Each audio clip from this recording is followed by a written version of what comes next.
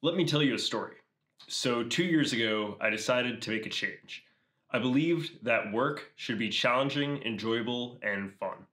And I was working at a factory job where I was doing really monotonous work, I was miserable, and being completely underpaid.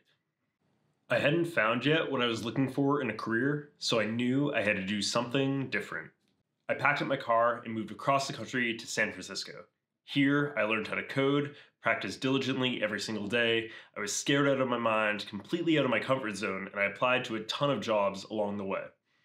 Within 6 months of the start date of when I learned how to code, I was able to get a $100,000 a year job with no computer science degree. Now, when I go into work, I feel energized, motivated, and ready to go every single day, which is a complete difference of what I felt before I started coding when I was at that factory job.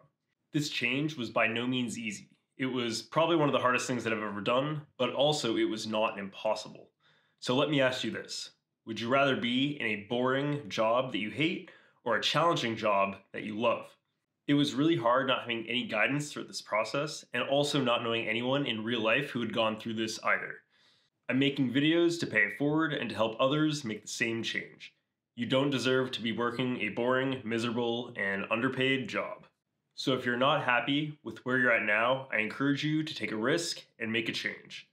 Subscribe to learn how to break into the tech industry and also to have fun along the way.